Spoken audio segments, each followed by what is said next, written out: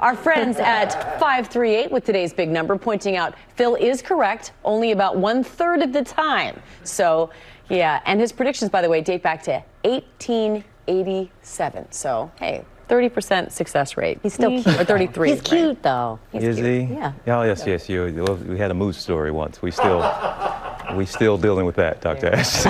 But she's keeping an eye on all things. Why we have an eye on Denmark right now? What are they up to?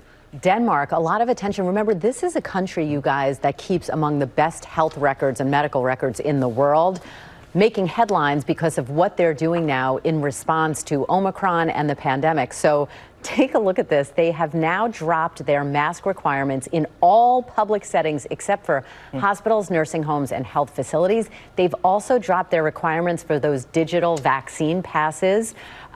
This is in a country of just under 6 million people where they are still averaging about 50,000 cases a day of COVID-19. However, their ICU numbers extremely low. Within the last couple of days, they've had approximately 32 patients in the entire country in an ICU. All right, Dr. Jen, thank you very much.